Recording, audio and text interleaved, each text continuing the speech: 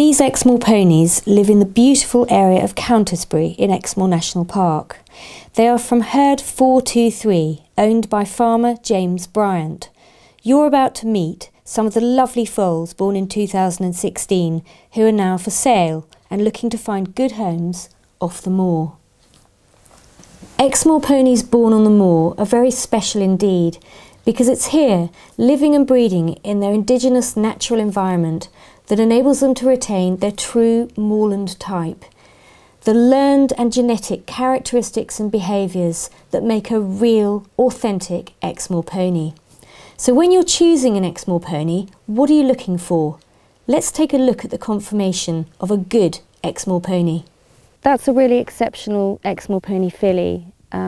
She is exactly what we would be looking for, and she has a particularly lovely head.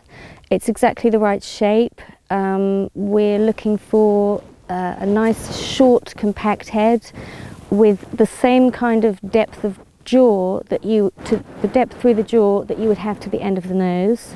Lovely small ears, a good hand span between the eyes, showing a good width of the forehead.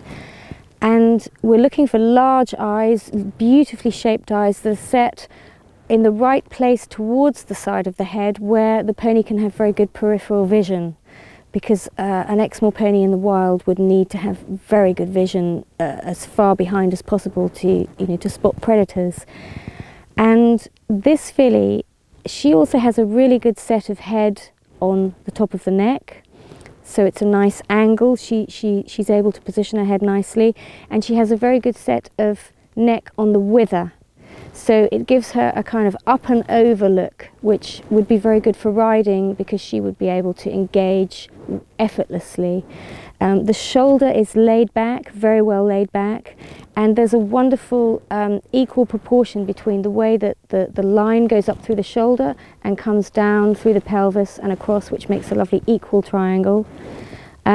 This filly, the excellence also continues into the body because she has the right proportions. The front of her is the same kind of proportion as the middle of her, and then the back end as well.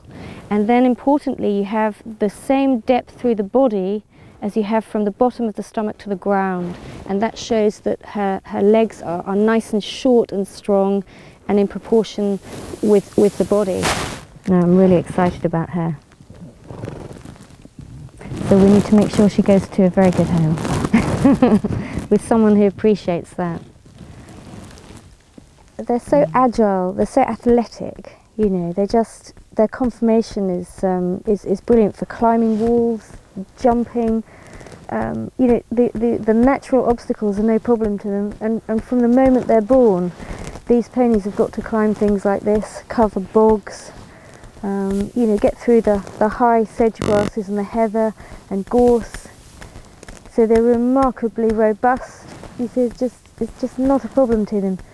So as agility ponies or jumping ponies, they've already had such a fantastic training before they even come off the moor. They're confident, well balanced, sure-footed, sensible, which, you know, really helps them with spookiness. The average pony born in a paddock just doesn't have this kind of training to start with, and it's all there, all created naturally. They have a fantastic education